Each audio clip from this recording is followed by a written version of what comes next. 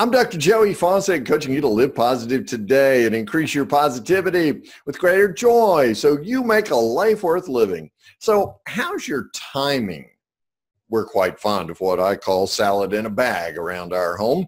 It's a lot more convenient than buying all these vegetables and slicing and dicing them. I mean, you just open the bag, reach in, grab a handful, put it on your plate, pour your favorite dressing over it, voila, you're eating salad. I mean, how cool is that, right? Well, once that bag is open, though, it doesn't matter how tightly I seal it or if I put it in another bag, that salad's going to spoil pretty quickly. You've got to eat that salad from the bag for several days in a row.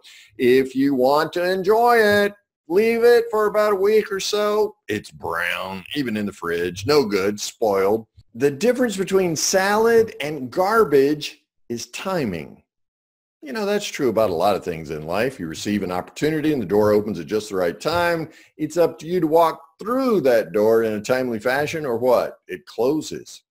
The opportunity is lost. It spoils into garbage. Now, look, I understand it's a busy time of year and that you're overwhelmed. We all are. And yet today, in the fullness of time, look for open doors.